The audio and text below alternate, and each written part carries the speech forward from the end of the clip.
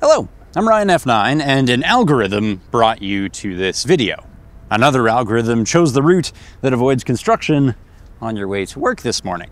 Yet another hiring algorithm is the reason you have a job to go to in the first place. Setting aside that you may now lose said job for watching said video at work, we'll get to much worse consequences at the end. And for now, what are these algorithms? We speak of them as malevolent phantoms or benevolent spirits, but they're really just a series of instructions for solving a problem. If you liked a motorcycle last week and watched that Quentin Tarantino interview, then YouTube suggests this. If A is the shortest route, then Maps suggests A. Unless there's traffic on A, then it suggests B. Unless there's traffic on B, then it reverts to A. Algorithms are not complicated, they're just convoluted. A very long series of if-then statements. And what that enables is for an unthinking machine like a computer to solve a nuanced problem, or for an unthinking ball of hormones like my 14-year-old self to solve Rubik's Cube. Never mind that I have no real understanding of how to solve Rubik's Cube, simply memorizing the if-then algorithms will solve it. Of course, this solution is not the one that my 14-year-old self was really hoping for. What I hoped for was that girls would like me. Bummer. My first foray into algorithms didn't really deliver. But today, I realized that the distance between those two solutions, what was asked for versus what was longed for, is important. And that's the measure of how badly algorithms are screwing everything up in 2025. To warm up, let's ride through the most foundational algorithm. This is Dijkstra's algorithm for finding the shortest path between any 2 points. It goes like this. You take each path from the starting point and label each vertex with the distance to get there. Once that's done, you go to the smallest number and write each path from there, labeling the new total if it's the smallest one, and throwing it out if there's already a shorter solution. Again, from the lowest number, again I write each path. Yep, that is shorter. Nope, that's worse. Yes, that's better again. And thus, bing, the problem like Google Maps can find the quickest route between any 2 points. But there's an inherent problem with algorithms like Dijkstra's. They're greedy. And I don't just mean that they're employed by greedy corporations to manipulate consumer behavior, though that is true. And I don't just mean that they're increasingly used by AI bros to 10x their productivity without doing any inventive work, though that is also true. And what I mean is that they're mathematically known as greedy algorithms or short-sighted algorithms because they will take the most locally optimal path at every stage. Now, say my goal is to get closer to the camera. Well, I could step here, or here. This is better. Then I could step here or here. Well, this is better. But from here, I can only go this way and this way, both of which are worse. So the greedy algorithm would say, problem solved.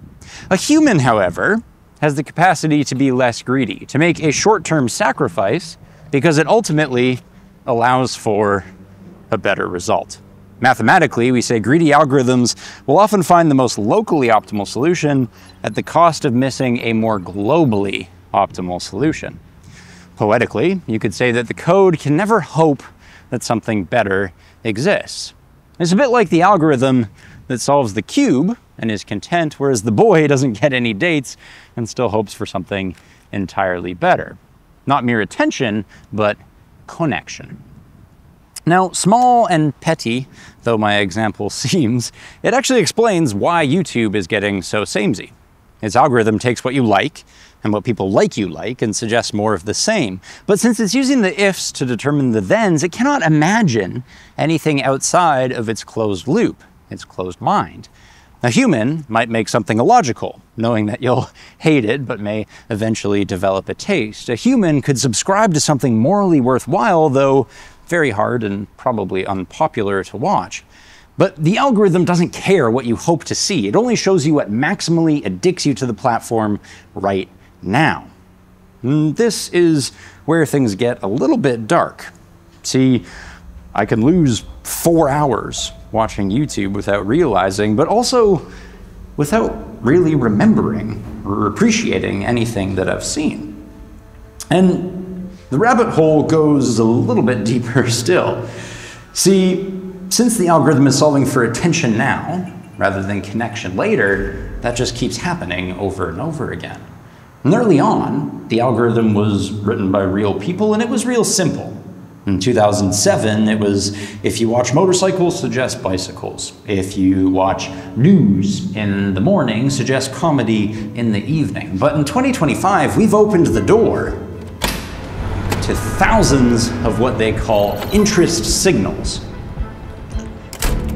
Never mind what you like. The stuff you like, who else likes it, and what else do they watch? And how long are they scrolling for, and how long do they pause? And the people who they share it with, who do they share it with, and who's the most influential person in that group? And, well, what do they subscribe to, and what about their purchase history, and how does that cross-reference with their search history? And you get the problem. Just coding an algorithm for Ryan this Saturday would take 10 computer scientists 10 years to do. So, naturally, it's all done by machine learning today, using time on platform as the ultimate goal, and AI only knows what web of logic to get there. Well, this then is the scariest precipice of all, because what this enables is something called hive mining. The algorithm can search the behavior of millions of grouped people to find the most compelling, the most sensational content, and serve that to each little bee. It makes for an incredibly addictive home feed, but it also tends to make us more similar and more sensationalized, since we're sharing these little silos of the most sensational content. You probably know some dudes who cold plunge and love Shane Gillis and are considering a carnivore diet. You probably know chicks who attend evangelical churches and drink from big cups and hawk essential oils. And none of these things have anything to do with each other, except for that none of them are locally, organically grown sets of passions.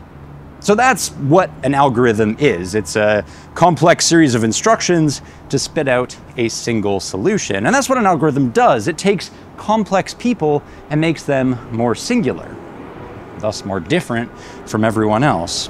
We are more boring and more annoying because of algorithms. Were you expecting some kind of solution to the internet? Hosted within the internet.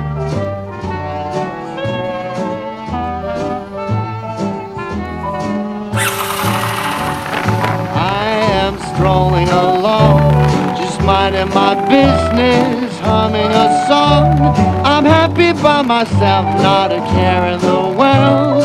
This is a life, just me, myself, and I am watching the clouds up in the sky, all but laughing out loud.